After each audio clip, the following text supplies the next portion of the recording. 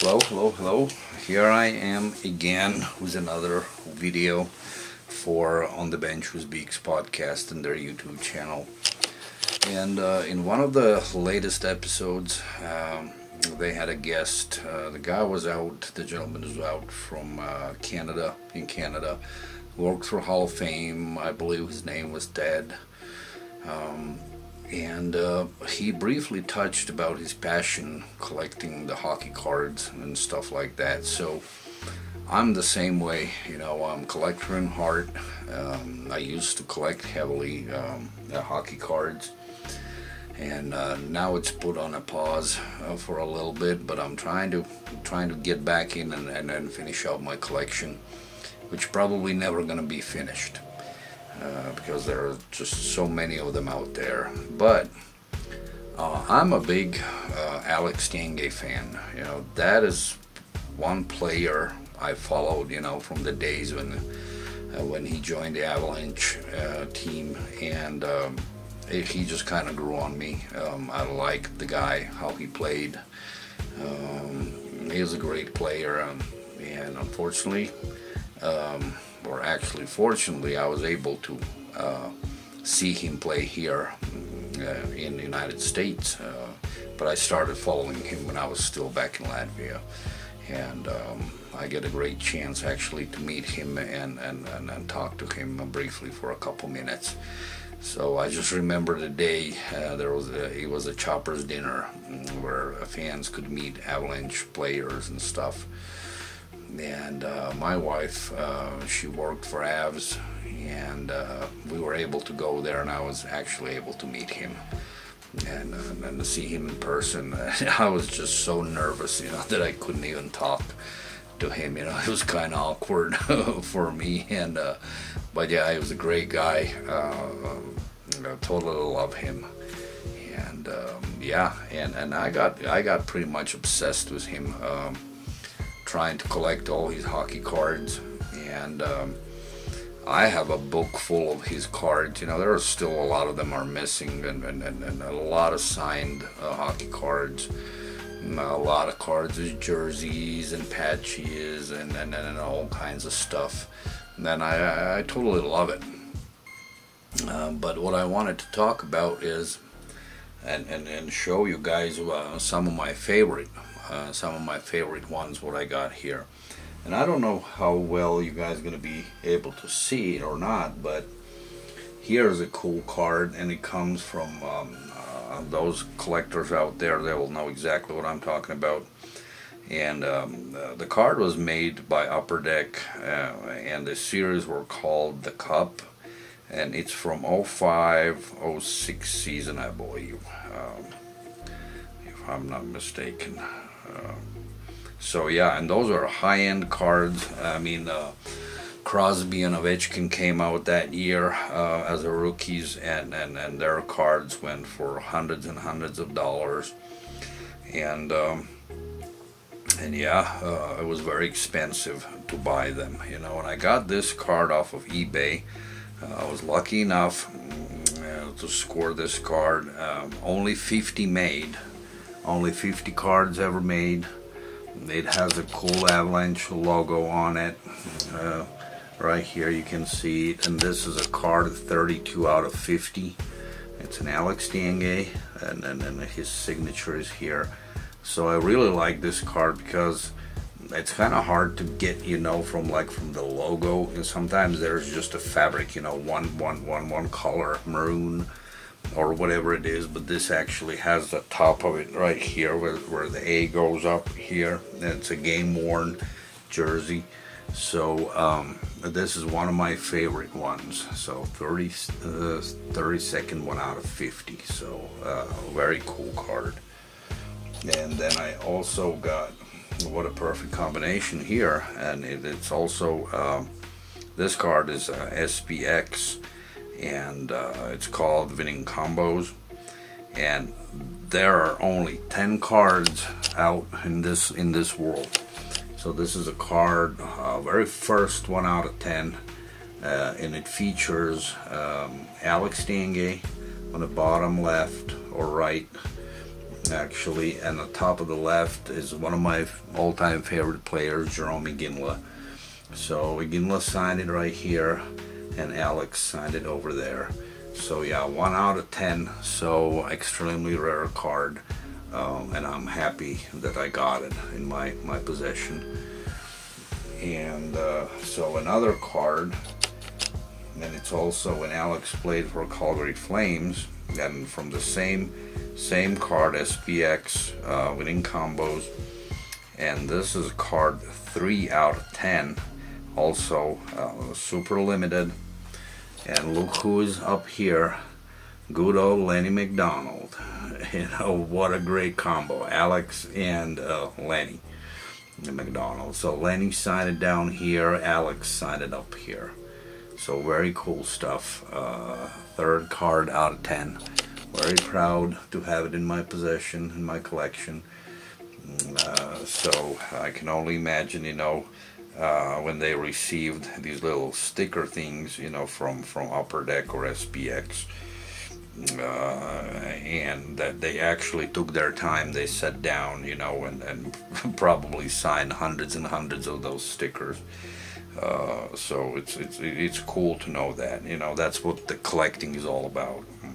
So the players actually touched the sticker, not the actual card, but the sticker, and made it available for fans. But here is something very unique, what I got in my possession, and I can proudly say that I'm the only one in this world who has this collection right here. And while the card itself, there's nothing special about it, but it is an Upper Deck series card. The line was called Black Diamond, and it was kind of like a little higher end, I would say. I mean, these cards, they don't go for much. They really don't have much of a value, but this particular set does, and I'll explain you why. So this is card, all cards get numbered, you know. This is a card from the deck, 130. And so what they did is, this is the base card. This is the base card. I mean, they all gonna look the same. So this is not numbered, not limited. There's probably thousands and thousands of cards out like that. But this is the base card, okay? So the next card, what I get, it's the same one, but if you can see it, there's like the red color down here. And so this card was only made and run, so this is a card 13 out of 100. So 100 cards, the same one as the base card. The only difference at the bottom of this one is red. So I have this one. So there's only 100 cards out in this world, just like that. So, and it gets better. The next card was called Emerald. It's the same one, Black Diamond card, but here it's green, emerald color. Okay, but this card, there are only 25 of them made. So this is 15 out of 25. So there you go. So this is the 3rd card. Then it gets even better. So the next card is this one, and it's gold. There's a gold color down here and the gold stripe. Same, everything looks the same. Card is still 130, but only 10 cards were made, just looking just like this. And this is the 5th one out of 10. So how cool is that? So I got all these cards. So now here's the Holy Grail. This card, it kind of looks very similar to the base card. You know, there is a slight difference. I don't know if the light is kind of messed up, but there they are. This base card is more kind of silver, and this one is called Onyx. And guess what? This is the only card in the world, one of one. Look at that. I don't know if you're gonna be able to see it or not.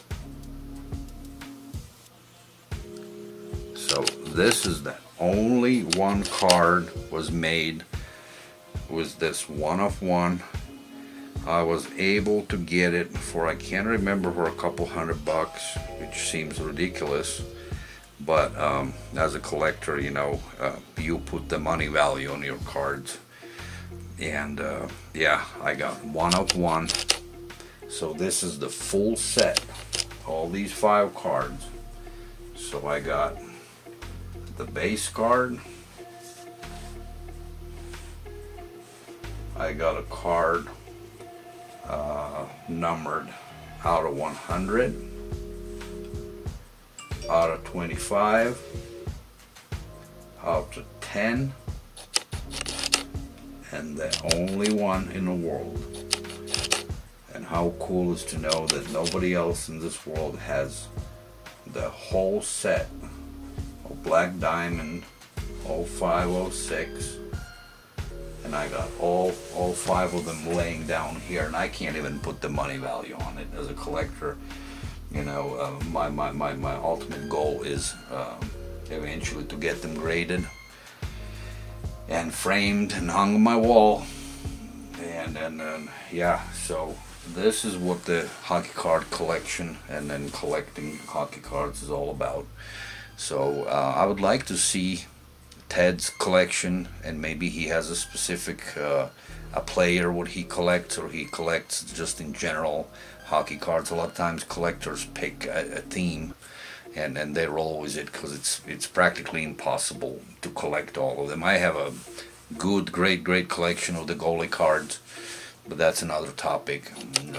But Alex is my number one, numero uno, and so yeah, my goal is to collect all the cards ever made for Alex, you know, and that's like a lifelong journey. And eventually the money was tight, and I had also another one of one, was a swatch in it, was the jersey like that, and money was tight at the time, you know, and I sold it to a collector out in Canada for, if I'm not mistaken, for like $600. But that's years back, and now I kind of regret it, you know, that I did. But those were the cup cards, and at the time, you know, I did not have a lot of funds. And actually that card was a buddy of mine in Latvia, great collector, card collector. He bought it for me, and I eventually paid him back and stuff. He was able to bid on eBay and get it for me at the time. But I just didn't see myself getting all them cards, and I like my collections like completed. And that was one of the main reasons, you know. I was running short of money at the time. I needed the money, you know, and I acknowledged that I will never get the full set of that particular run. So yeah, I sold it. Anyways, so yeah, hope you guys liked the video. Would like to hear and see more videos about the hockey cards, about any kind of collections. And yeah, send it over to On the Bench's Beaks. Cody, he'll post them up on YouTube. Hopefully guys, you'll like this short video about my Alex card obsession. Take care, and until next, bye bye, I'm out.